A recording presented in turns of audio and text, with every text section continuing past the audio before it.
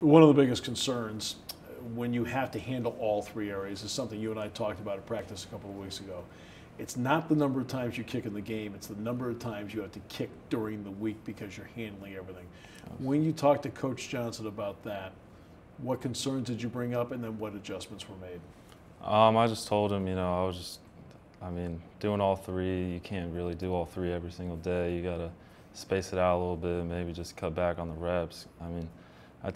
We had Matt Barr come by, a few weeks ago, and he told me he kicked probably towards the end of his career just like 20 balls a week.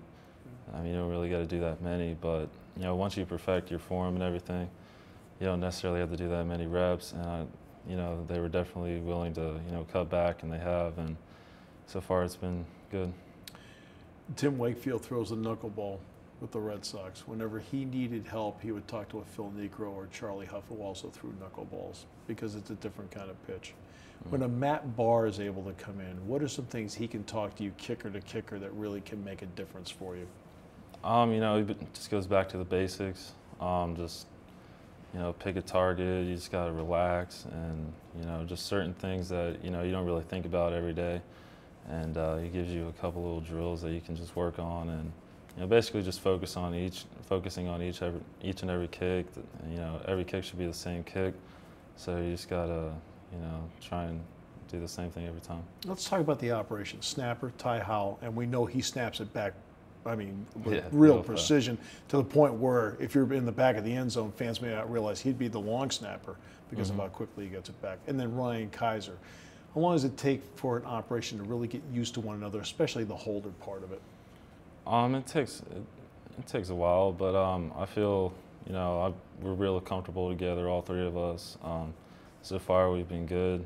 I'm 9 to 10 right now, so you just got to work on it in practice, and just get used to one another, and you should be fine. What about the swing it takes on a football when you really need to get it out of there, like you did against Purdue, that was down at the 1, versus one when you're at the 40, 50-yard line? How different is the swing for you of the leg and what you need to do on those two kicks? I wouldn't necessarily say the swing's that much different. It's just the way you hold the ball. I guess more if you're like on the 40-yard line trying to pin it in there, you want the ball up a little bit, or you could just have the nose down. Whereas if you want to hit one real good, you want the ball pretty much level. So that's. What was interesting against Purdue is that you told Jack Ham and me that field goals really were not an issue. Yeah. That for you it was actually the punting into the wind that was the issue. Discuss wind pregame, halftime, when you go back out to do a little bit of kicking to help you judge how you have to handle it. Pre-game, the wind was just, it's kind of like a swirl in that stadium, so it was really tough. You couldn't really judge which way. One direction I would hit a 52-yarder and it would just sail because of the wind, and then I'd turn around and I'd do the same thing the other way, and then it's just sometimes it just gets stuck up there because of the wind. But definitely, when we came back out for halftime, it cooled down a little bit. It wasn't as windy, and once you're out there, I guess for field goals, you can judge with the wind. Just you can let the wind calm down a little bit, and because I'm the one that's in charge, I get to tell the holder when to go. And for punting, that's a little more difficult because you got to rely on the guys up front to make that judgment. So. From Texas, but you have a lot of family from southeastern Pennsylvania, from Philadelphia. In the end, what really did swing you to Penn State? Because obviously you've been up here enough. I just love the atmosphere up here. I felt comfortable.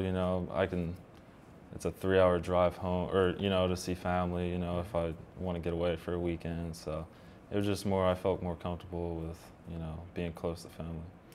What about other sports in high school? What else did you participate in besides football?